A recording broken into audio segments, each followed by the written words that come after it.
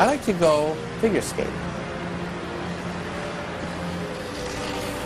I once brought my kids to the ice rink, and I paid good money to see them fall flat on their face.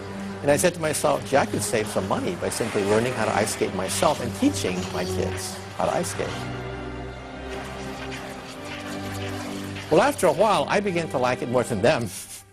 And then I began to realize that there's sheer beauty and elegance of Newtonian physics here. And I feel the power of Newton's laws of motion. It's beautiful, elegant, and it's very elemental. And I began to realize that, yes, just like physics is based on symmetry, it's based on symmetry of mathematics, ice skating is based on the elegance of Newton's 3 laws of motion.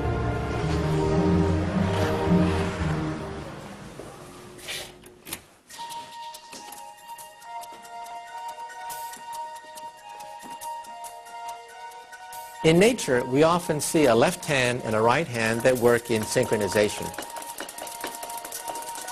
We know that the left hand, the right hand are coordinated by the brain, and they can work in concert. In terms of the universe, we have the world of the very small and the world of the very big. The world of the very small is called the quantum theory, the theory of electrons, neutrons, and protons.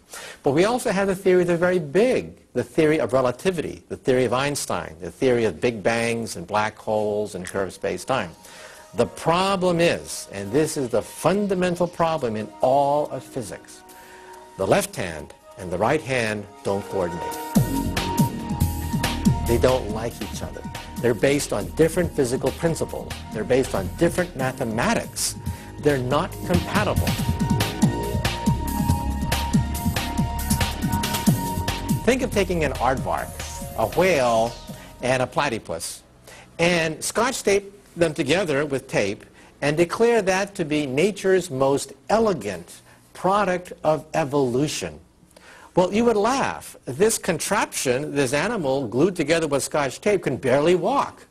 Well, that's the standard model, the quantum theory. It is one of the ugliest theories known to science.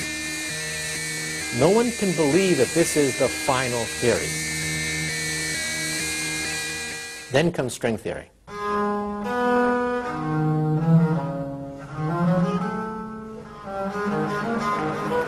The history of science is often the history of paradigm shifts. The world before Copernicus was the world of magic. It was the world of superstition and demons. It was the world of, quote, common sense.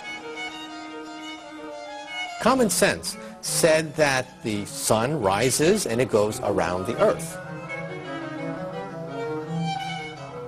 Copernicus was an old, dying man when he wrote down his greatest work, challenging the orthodoxy of the church. Copernicus was no fool. He knew that if he had published his work about the fact that the earth goes around the sun, he'd be tortured.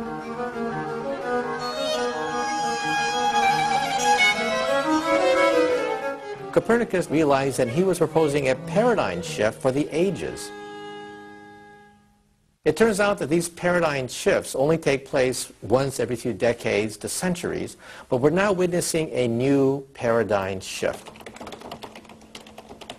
The world we see around us, the world we can touch, the three-dimensional world of atoms and molecules, is now being replaced by a world where we have vibrating strings moving in 10-dimensional hyperspace.